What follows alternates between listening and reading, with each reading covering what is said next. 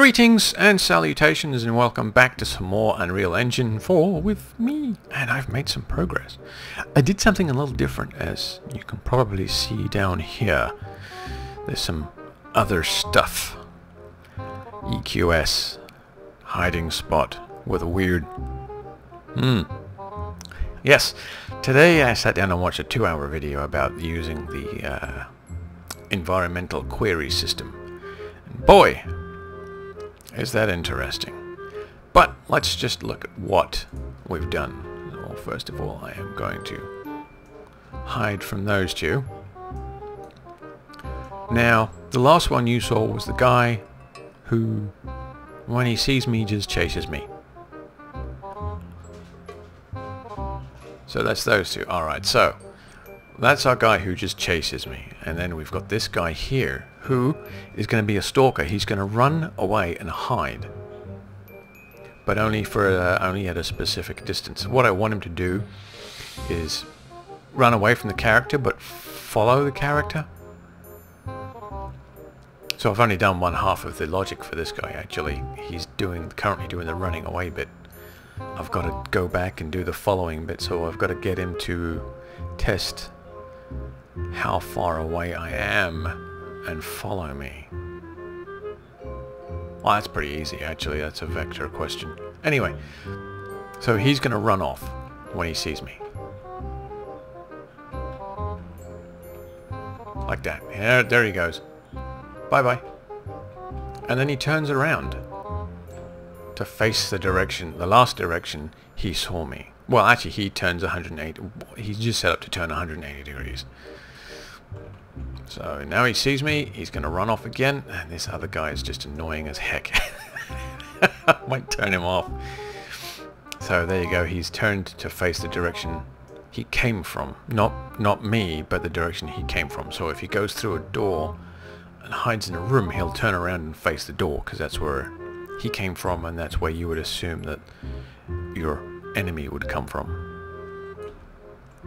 So there he goes again. Off he goes. Blah blah blah blah blah blah blah blah blah. Link. So what I need to do is set up a dampener so he doesn't turn like suddenly like that, because it's an instant rotation. There he goes, and he's off again, and he turn around. Problem is, I've got to change his field of vision because he's updating away to... Oh, heck. Now they're all after me. Brilliant. Go away. These two are doing well. I've got a... he's set up to go to him. When he sees me... this guy's just going to get on my last nerve. Well... As a proof of concept, this is all perfectly well and good. So yeah, he's set up to go chase down the guard. What I need to do is set a switch on him that says, you know, when you find the guard, come back and find me. But I need the guard to go with him, so what I need to do is set up I need to set up a script, so when he sees me, he notes my last known location. Or my last location, my last known location to him. When he gets to the guard, he needs to transfer that location to the guard, and then they both need to come to that location. Make sense? Makes perfect sense, doesn't it? How I'm going to implement it? Well, again, that's just using vectors, and I can pass vectors through variables, so that should be pretty easy.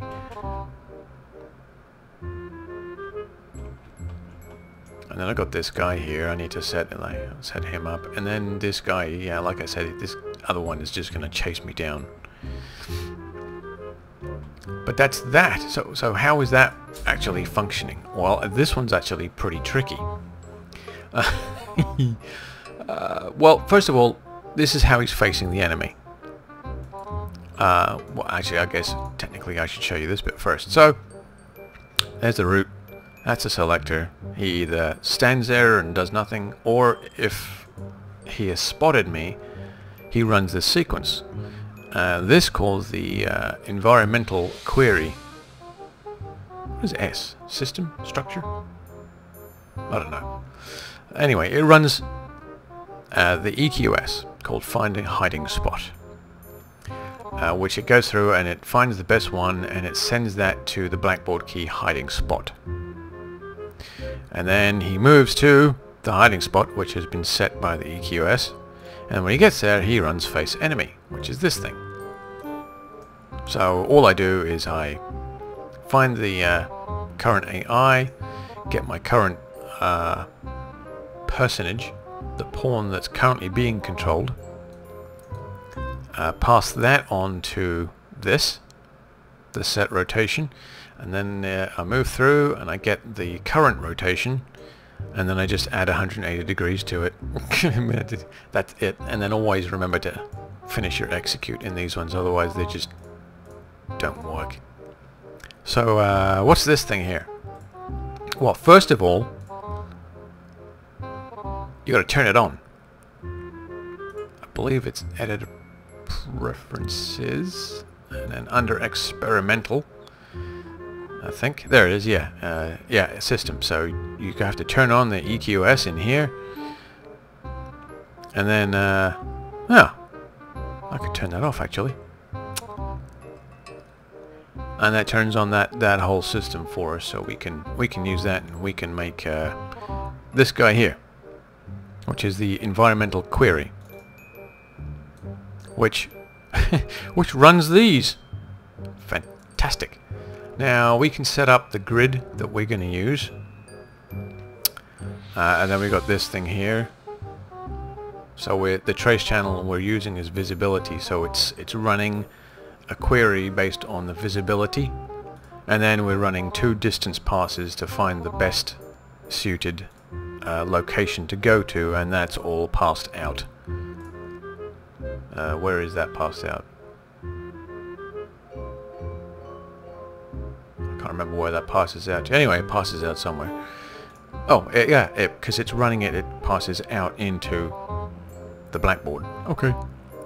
And then that's my test pawn, so when I click on him, it updates my viewport and shows me what's going on. So when the game is running, or when the system is running, it's doing it from the pawn, but for testing purposes I can run it from here. And then if I hit play and pause,